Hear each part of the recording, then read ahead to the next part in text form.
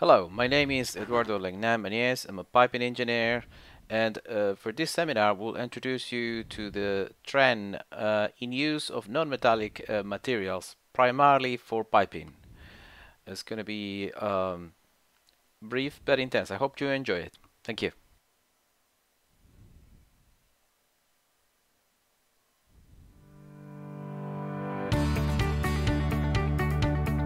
Audio Jungle.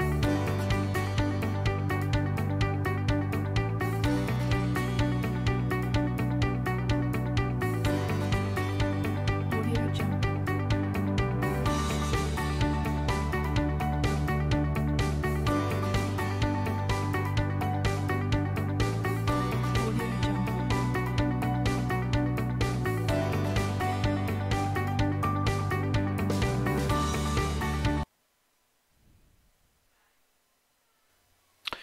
Okay, so we'll start looking at this. So the trend is actually a very lengthy one. It's been quite a long time that we are debating about non-metallics use inside battery limits for the use of pipelines. We are going to debate in this seminar. So, as indicated in the previous slides, for B31 4, B31 8, there's a wide number of applications. Now, inside the plant, this is a bit more complicated, but let's just start looking at what are the pros and cons.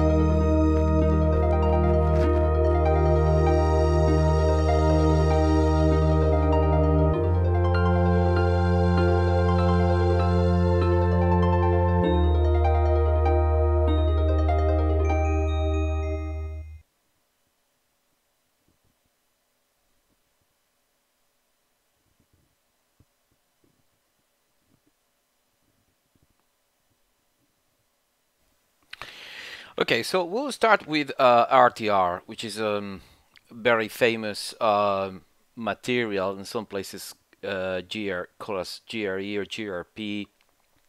This is basically gaining a lot of momentum in large for large water services, like let's say cooling water.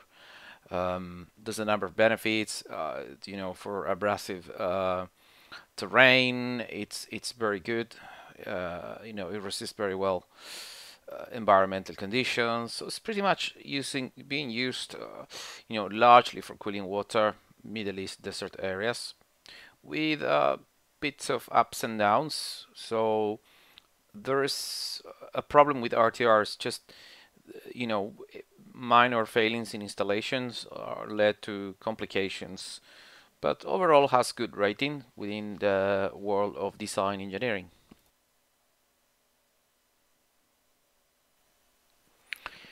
Okay, so the most extensively used non-metallic is the polyethylene or HDPE. Um, as mentioned, it's as you can see here in the photo for delivery of water injection in the upstream industry. It's being used extensively. There's some reports of failures here and there. There's lessons learned, but pretty much is doing well. Now, within the boundary limits of the plant, uh, this material is being proven to be very inexpensive for installation, but there is not a lot more benefits for 31.3, 31.1. So degradation is one of the problems what we got. So the OPEX it's quite high.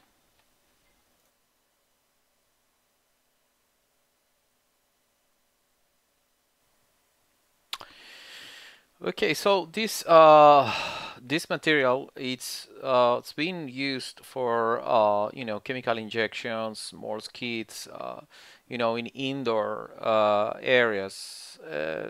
It's fine for outdoor settings.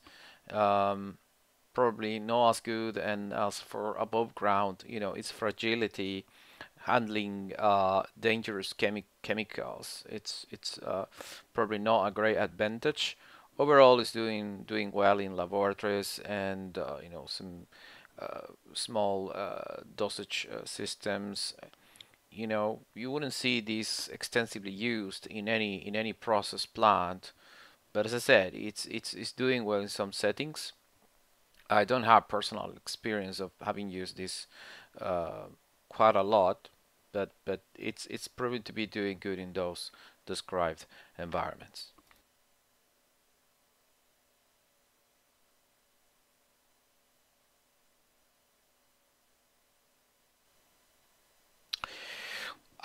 I mean, and for my, in my opinion, the PTFE is the great winner within, let's say, boundary limits.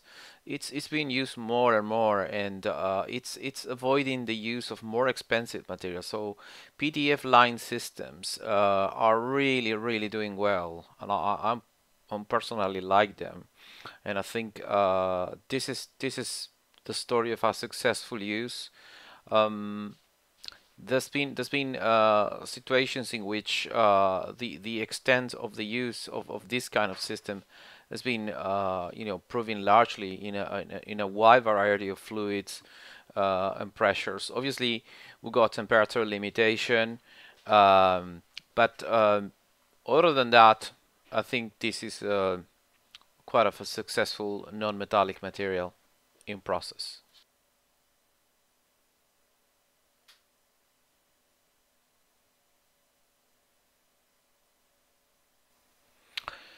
Okay, so polypropylene, again, this is a thermoplastic that it's been used for many water services within plants.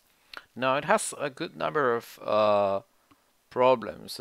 It's highly unstable, and it's prone to degradation much faster than other non-metallics. I think this the polypropylene is used in very specific circumstances. I'm not aware that can be used widely. So it's got very specific installations. The cost is similar to others that it requires a lot of infrastructure if you want to install it above ground. So it's pretty much useful for underground works. Okay, so we've got now equipments. To be perfectly clear, I mean, we're referring to nowadays, there's practically no limits to go with non-metallics, but overall, we will be talking about tanks and we'll be talking about pumps. Uh, Pumps can be used for demi-water and hypochlorite pumps. They have metallic inserts, and they don't have the same limitation as other codes for this kind of equipments. For the tanks, it's the same. They can be shaped as per other standards, but obviously, being this made of non-metallics, we have to understand that the limitations of imposing loads in these equipments will be much smaller. So one of the problems you go in plants is that if you got a tank made out of RTR, you have to put it like into a cage if the valves you're going to connect will remain as metallic, which is a limitation. So we will see more and more that within the plan we're trying to bury all of the non-metallics to be used underground, because above ground they're still very complicated. Unless you got all of the plant protected everywhere, they are subject to damage and rupture, and that is very difficult to avoid because of external factors.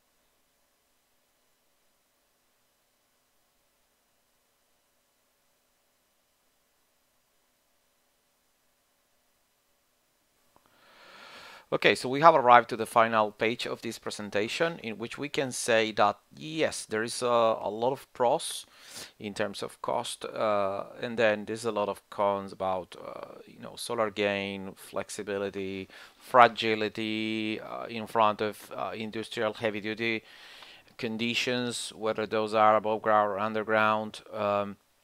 This is a very difficult scenario for a non-metallic. So overall, it's all about corrosion, and this has to be analyzed on a case-by-case basis.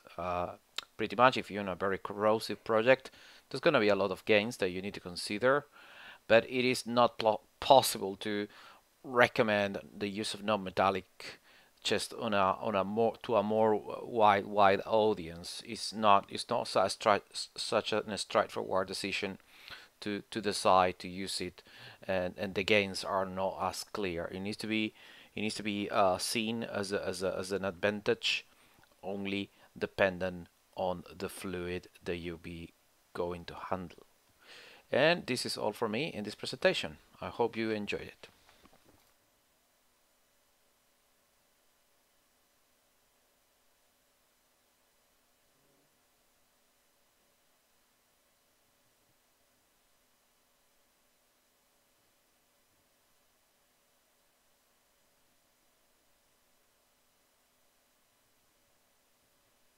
Well, this is it. I hope you have enjoyed, and if you have any questions, please submit through the program. Nice to see you, and hope you can join us again in the next edition. All the best.